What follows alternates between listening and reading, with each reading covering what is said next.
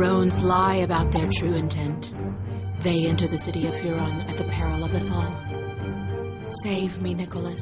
Dude, you went all psych ward about some city. Huron? I hear this woman's voice in my head. She called me Stewart. The voice of this city is a guiding light for all, but it will speak only to the steward. You, Nicholas, are that steward. I'm that what? Nick? Responsible for the well-being of other life forms? You almost burned down a forest, Nick. Someone has to stop you. Will you stand, Nicholas, and find your nobility? My friend's grand.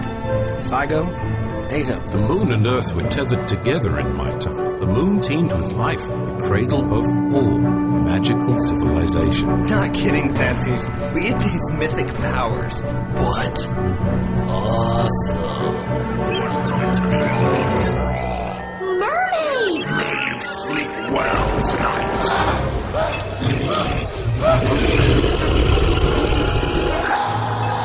He's got no insides, Mr. Lyons. His innards been taken out, and the foul creature went after Xanthus, too. Xanthus, your skin! What's happening to me, Nicholas? He was attacked on the modeled crawl. If a cure is not found by the Ferret Festival, he will be damned. Drama.